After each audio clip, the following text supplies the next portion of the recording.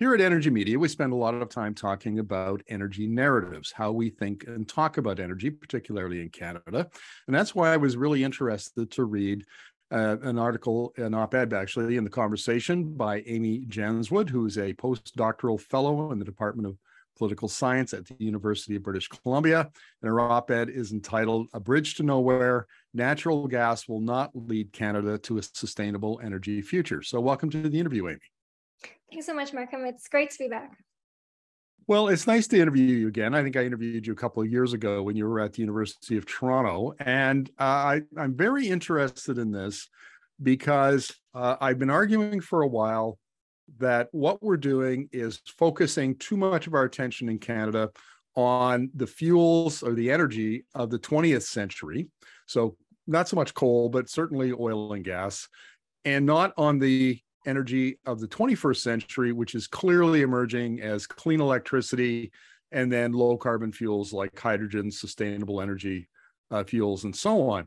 And natural gas seems to be one of those, those old fuels that as soon as there's a shortage, as there is now in global markets, and particularly in Europe, the industry gets on their old hobby horse about how we need to have more LNG, and oh my goodness, why didn't we do this years ago?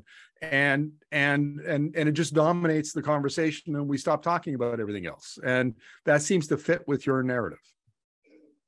Yeah, I think you're completely right, Markham. And just before we begin, I want to acknowledge that this work is based off an article that I published with my colleague, Dr. Heather Miller at the University of New Brunswick. And we write in that article in Energy and Social Science Research that really, like you said, this idea of natural gas as an essential part of Canada's energy future is really alive and well. And we've actually seen this narrative be quite durable over time, although the form has taken a few twists and turns over the last few years. And we see this narrative really alive and well in Alberta, in British Columbia, but also somewhat surprising to folks in Ontario and Quebec as well. Although the way that folks are talking about natural gas is different in each of these provinces, but certainly there is really a lot of support amongst natural gas industry and amongst premiers in the provinces that I mentioned to push forward this idea that natural gas is an essential part of our energy transition. And we think it's problematic for quite a few reasons, but we can get into that in a minute. Like you talked about Alberta and BC, and I think their narratives are pretty similar, which is basically that natural gas, particularly when it's used for fire, for making power, electricity and power plants, can contribute to greenhouse gas emissions in other countries, particularly in Asia. And China usually gets used as the example. Mm-hmm. The problem is, I don't think that's tied at all to the reality overseas, because I interview experts all the time. In fact, I just interviewed one from S&P Global last week, and who made the point that China is canceling coal plants. The capacity factors, the amount that they're used, are now fallen below 50% and are falling because China is going all in on renewables. And so this idea that somehow we're going to build infrastructure, LNG infrastructure, that takes 5 or 10 years, and then we're going to get help China get off coal, they're already doing it. It's like we're, the conversation in Canada is stuck in the, it's 10 or 15 years old. It's not rooted in the realities that we're actually seeing on the ground in the supposed markets. Yeah, I think you're absolutely right. And this narrative is strongest in British Columbia, where there's been attempts, for the last number of years to develop the LNG export facilities. But I'll just add to that this idea of helping, particularly China transition off of coal using natural gas is flawed, especially when you think about the life cycle emissions of natural gas. And there's studies that show in China, forecasting out their coal industry, that actually the life cycle emissions, if they switch from coal to natural gas, would actually be higher. So this narrative is problematic for a few reasons. One, because in BC, additional LNG production is not accounted for in their climate plan. And also this narrative distracts from the fact that BC is Canada's largest exporter of coal. So, that hypocrisy tends to get glazed over when you listen to LNG proponents talk about this idea of using natural gas to not only help other countries like China transition, but also to meet BC's own climate targets. And there's very little evidence to support that is true. And in fact, we actually see that emissions from upstream oil and gas production have been consistently underreported, and that's due to methane emissions. And so that's a huge problem as well. Right. I'm less critical of the methane emissions because the governments in Alberta and BC and also their federal initiatives and regulations on this as well. We're calling for a 75% decrease in oil and gas methane emissions by 2030. The industry is already well on its way because so much of the methane emissions are they're leaks from broken valves and equipment like equipment that can be replaced rather easily as part of repair and maintenance programs. But the thing that I can't get over is that these arguments are advanced by both government and by industry, and I have yet to see credible analyses that show that any gas turned into LNG exported to Asia will actually displace coal. I mean, it seems to be this a priori kind of argument that if we do this, they will do that. Where's the evidence for that? Yeah, certainly. You certainly see the sort of the shifting sands of these arguments. You see it a bit less so now, particularly in BC under the Horgan government, although it's changed form. You see now a lot more justification of LNG production during the COVID era as a way to have economic recovery. And so you see, once there's been, I think, quite a bit of pushback against this narrative, it sort of shifts a little bit, right? And so you start to see now again with Russia's invasion of Ukraine, you now see this narrative being sparked once again.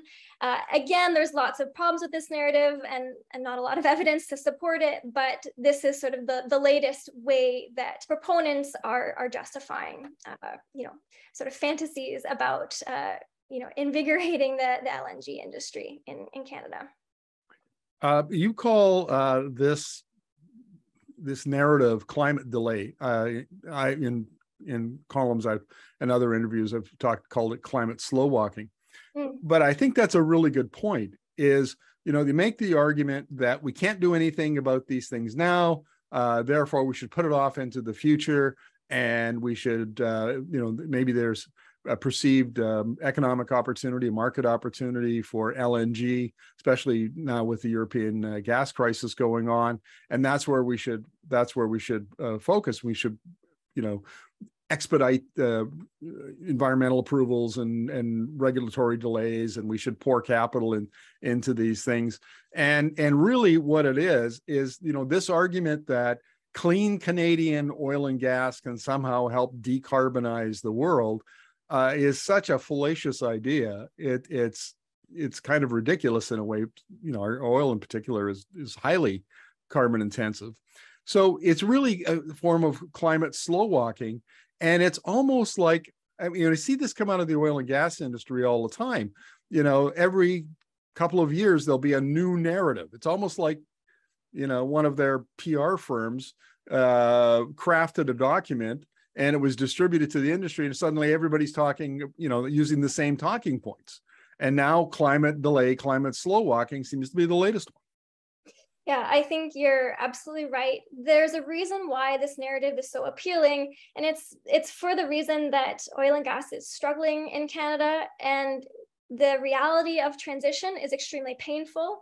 And having this idea of natural gas as a bridge fuel, or in some cases, as a permanent part of Canada's energy mix in the future, as folks at CAP, the Canadian Association of Petroleum Producers, suggests, this is a really appealing narrative for an industry that's really at a crossroads, and we have seen some shift in oil and gas industry in Canada. Some folks, and particularly the Canadian Gas Association, are really branching out, talking more about alternatives to natural gas, whereas others are doubling down at CAP and other industry associations.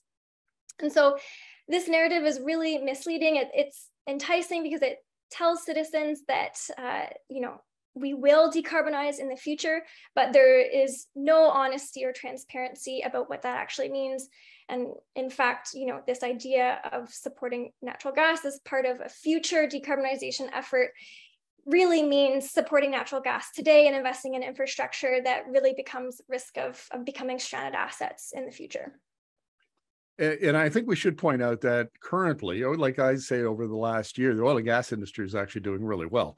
I mean, they're making record profits. A lot of that is on the back of high oil prices, but it's also true that natural gas prices have doubled or tripled, and so gas producers are doing well as well.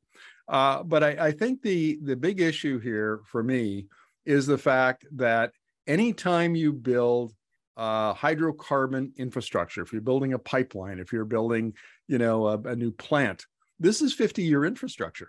Mm-hmm. And everywhere you go, if you look at Europe, if you look at Asia, everybody in the United States, I mean, they just passed the Inflation Reduction Act. It's all about electrifying the economy, electrifying transportation with EVs, electrifying industrial processes, electrifying buildings with heat pumps and other electric technologies. The world is not going in the direction of hydrocarbons. It's going in the opposite direction. And here we are in Canada trying yet to double down on the past instead of doubling down on the future. And that, I think, kind of gets captured in your op-ed. Yeah, I think you're totally right. And I think your point about price increases right now is really important. We've seen this again and again. Of course, there's a lot of price volatility in oil and gas, but when you do see those oil and gas prices go up, there's an immediate rush, right, with proposals, with expansion plans. But then the reality quickly catches up in terms of what IEA and others forecast in the longer term, and changing demand for oil and gas and peak demand and that kind of thing.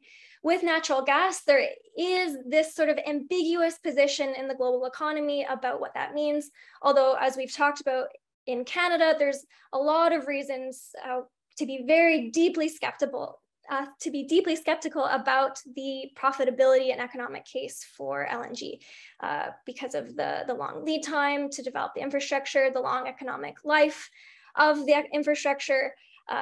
Speaking purely in economic terms, there hasn't been an economic case, even when oil and gas prices were quite high several years ago. You still had a lot of cancellations of LNG terminals and this kind of thing on the coast of BC.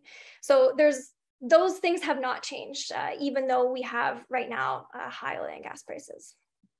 Right. Well, look, Amy, thank you very much for this. I really appreciate it. And again, this is about narrative. I can see some of my oil and gas insiders who are watching this now and their heads exploding because, they'll have arguments about some of the details.